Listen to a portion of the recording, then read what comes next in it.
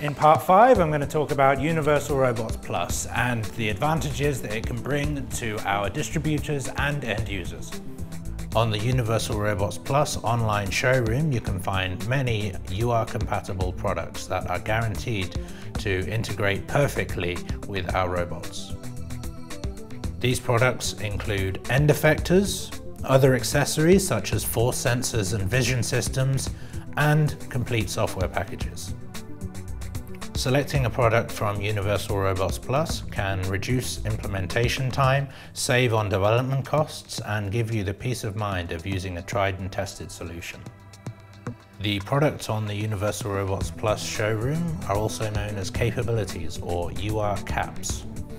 On the page for each UR cap, you can find an introduction to the product along with a link to the supplier and developer of that cap, allowing you to contact them directly for a quote and technical support. So I'll now show you how to install and use a UR cap plugin in your program. So first of all, I can take my USB disk and plug into the side of the teach pendant, and from the setup robot screen I can now install my UR cap plugin. Once I've found it and selected it, I restart the Polyscope interface and I'm ready to start using it.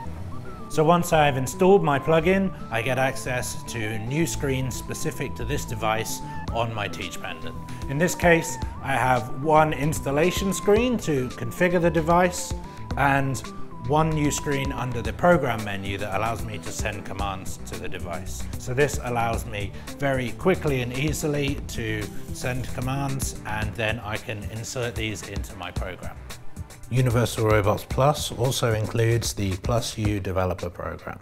It's free of charge to sign up to and gives you access to software development tools and an online support forum to help you to develop a plugin for the Universal Robots system. Once you've completed development of your plugin, it can be submitted to Universal Robots for certification and then inclusion in the Universal Robots Plus showroom.